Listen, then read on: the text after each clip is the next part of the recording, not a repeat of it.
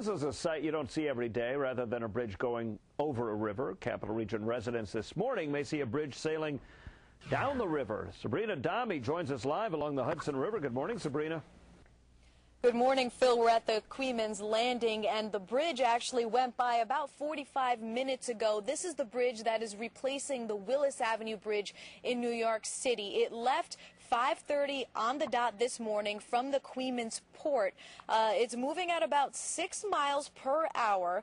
It's 2,400 ton. They constructed the entire thing at the port in one piece. The project took about 18 months. Now, when it sits on the barge, it's about 100 feet high, 350 feet long, 77 feet wide.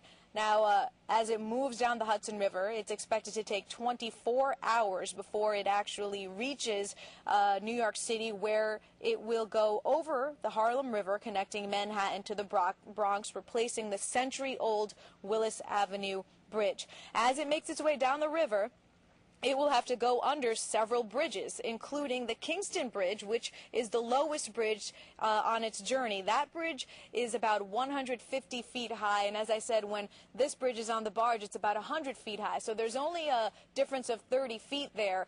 The bridge is being escorted by 3 tugboat captains and a Coast Guard gunship along the way.